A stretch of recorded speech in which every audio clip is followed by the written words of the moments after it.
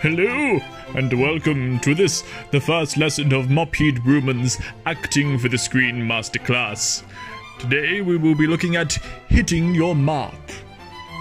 This is something that is incredibly important, and this scene from Harry Potter and the Deathly Hallows Part 1 demonstrates it beautifully. The point is, we have to use those means of transport the trace can't detect. Brooms, testrals and the like. We'll go in pairs. That way if anyone's out there waiting for us. Did you see it? Let us watch again.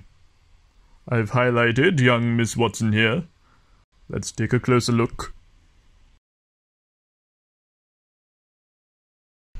This demonstrates a challenge that every actor will face at some point in their career. The scene has already begun, and you are in the wrong position. How do you get from where you are to where you need to be without drawing focus to yourself?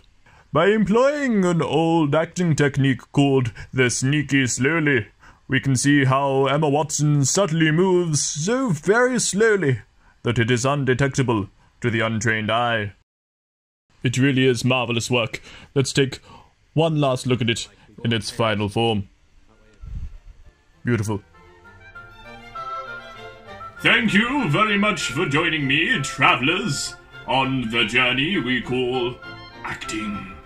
Please join us for the next lesson, and in the meantime, please peruse these fine videos from Bark and Bee.